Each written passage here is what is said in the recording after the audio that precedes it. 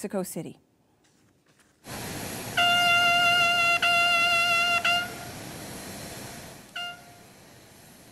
Prime Minister Justin Trudeau has touched down there for the North American Leaders Summit. He and his wife Sophie were greeted by President Andres Manuel Lopez Obrador and Mexico's First Lady. U.S. President Joe Biden arrived earlier. Next hour, the three leaders sit down for a private dinner. Tomorrow is when the formal talks begin on everything from the economy and trade to climate change and drug cartels. So let's talk about what is top of mind, I should say, for the three leaders as they meet in Mexico City. Augustin Barrios Gomez is a former federal congressman and diplomat from Mexico, and Bruce Heyman is the former U.S. ambassador to Canada. Welcome to you both. Thank you so much for being on the program. Thank you. Here. I want to talk to start a bit about the state of these relationships, and I'll start with you, Bruce Heyman. We know there have been some highs and lows in recent years. What would you describe as, let's call it the vibe, the level of like-mindedness heading into this meeting? So in the U.S.-Canada relationship, it's very strong right now. I will tell you, while we have some differences on some trade items, for the most part, I would tell you that it's been about as good as it's been since the Obama administration, clearly.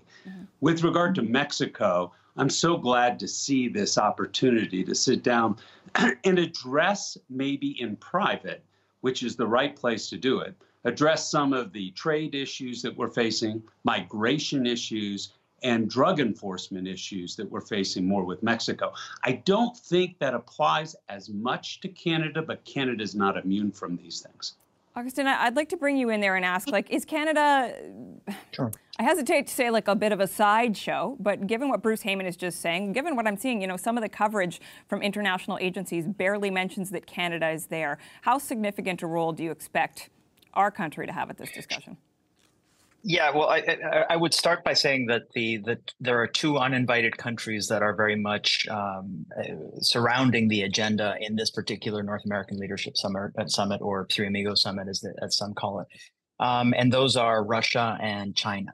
And I think in that sense, the United States has to look to Canada very much in the geopolitical sense as a part of NATO and all of these different things, where that conversation is very relevant.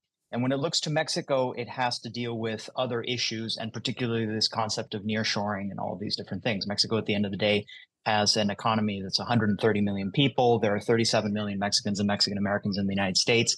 The level of integration between Mexico and Canada is really not seen anywhere else. And so the issues that they have to deal with, that these two countries have to deal with, are huge and loom large.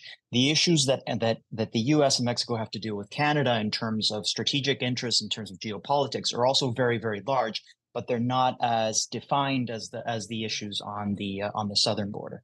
Bruce Heyman, let's pick up on that idea, particularly of China, because that is certainly coming up in a lot of the agenda setting, a lot of the coverage, the idea that all three countries will be working to lessen their reliance on China. How much progress on something like that actually gets made at a meeting like this?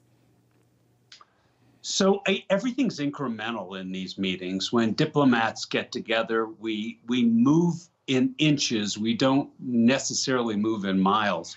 But the path forward is really important here. And what is incredibly important is that the leaders are all together having this discussion and understand each other on a personal level. Everybody should know that this all existed. This three partnership get-together started with George W. Bush in 2005 in the Security and Prosperity Partnership, and then moved to the North American Leaders Summit, and happened all the way through until the Trump administration, when it didn't happen in 2017, 18, 19, or 20.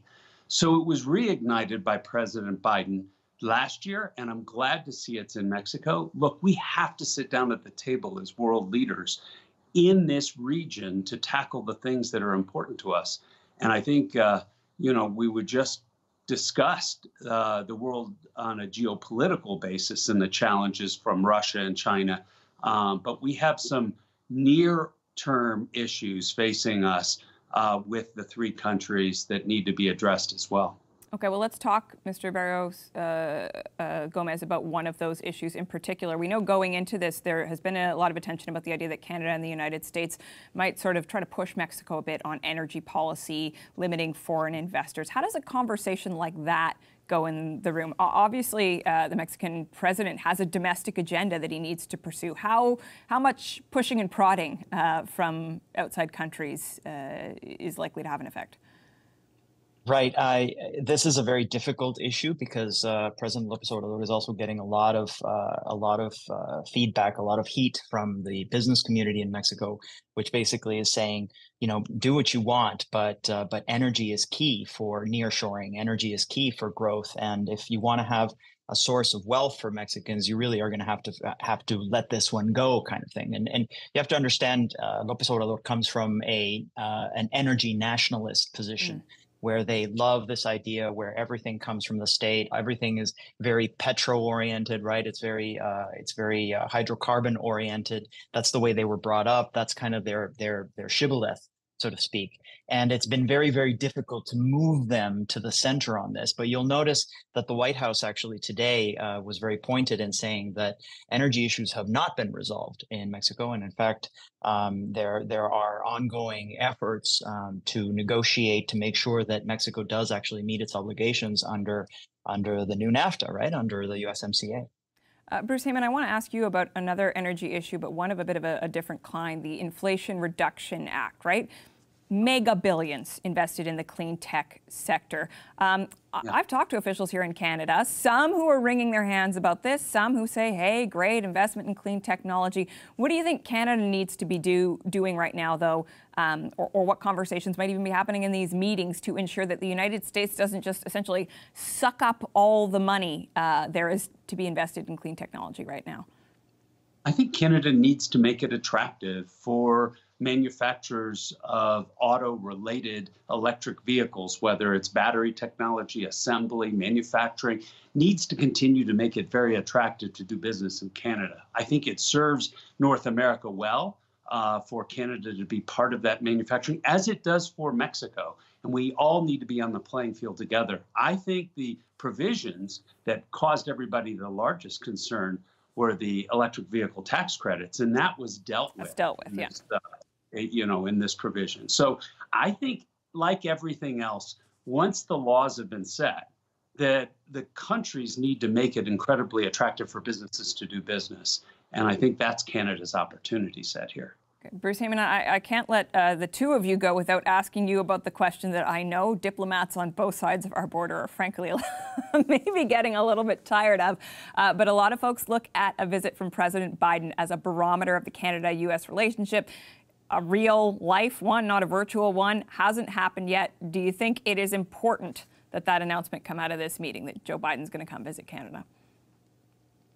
Oh, I don't know if it comes out of this meeting, and I don't like putting timelines and deadlines on the president of the United States. But I'm asking how significant you think it is.